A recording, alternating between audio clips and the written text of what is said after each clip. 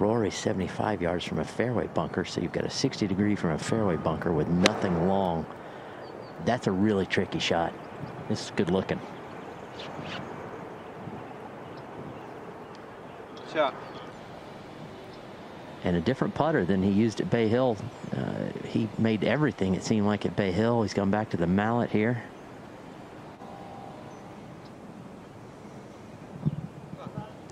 No doubt about it.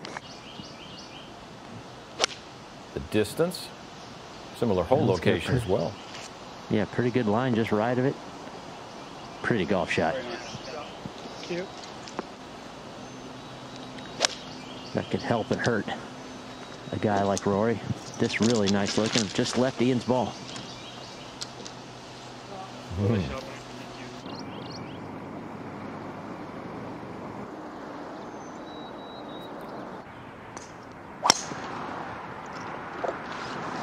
Oh, hates it left. That's bad for front left pin too.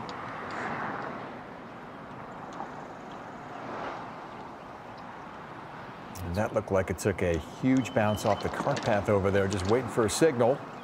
When you're trying to hit the ball really hard, your hips fire faster. And so he's just trying to recalibrate that right now, it appears. And if he's not gonna beat Poulter with this weapon, just like Robert said before, and bounce it up, you kind of feel deflated at this point, though, right? You're already 2 down. You've hit it a swimming pool. Skip and run up the hill. Oh, dainty. Beautiful. That should seal it. It's a pretty steep embankment right in front of him, trying to bump it into that. Crafty. How about that one for Rory? Just what the doctor ordered, and he'll leave himself that for a birdie. The typical gallery allowed in as spectators. All observing COVID protocols and the like. But right now, Rory McIlroy has the upper hand on the par 5. He's like, whatever, let's go to the next hole, Rory. So McIlroy, despite the match, wins the par 5. That'll do some wonders for the confidence.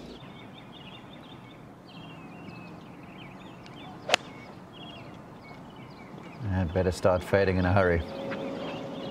That better start fading. Beautiful strike, Rory McIlroy. With 9 holes to play in match play, it's very problematic, and that was perfect. I could just make it up and say, yes, it's hurting, and take their word for it, but there is nothing. The top of the trees aren't moving, and this, wow, aggressive. Wow, is that aggressive? Aggressive indeed. On the slope, and you've already handed the hole away. There's a penalty area along and a penalty area left. It's a little right of the hole, and that's low quality for Rory. Well, Ian read it properly. He's not going to miss too many of those. Birdie 3.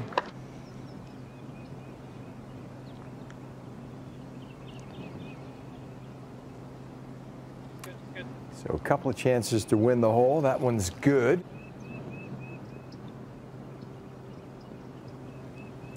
Boy, a misfire. That is just... Went from the right, as Robert points out, a hole that plays about a half a club downhill. It's a good looking golf shot. Little left, little long, might even come back a little bit. Come on. Starting to creep a little bit closer, but still on the move. When these greens at regular speeds and they're a little drier, that thing's down by the hole already. In with a short iron.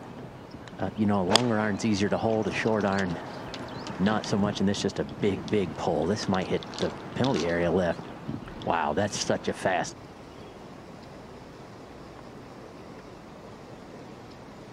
Will it hold its line? It will. Yes, it will. Poulter for birdie at 11, a commanding 4-up lead. Ian with iron from 266. At first I thought this was a layup, but it is not. Watch this. That is a big hit, albeit down the hill. And what sort of a shot is this? If Rory can answer, and he has wiped it way out to the right. That's His timing is really off, Mark. And that's in response to the shot he just hit back there on 11. It's all over the place right now. As is Rory's golf game. Go ahead and pick it up, Ian.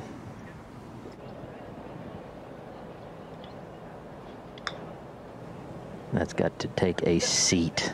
Take a seat. That, I don't know if the French can stop that one, guys. No, it could not.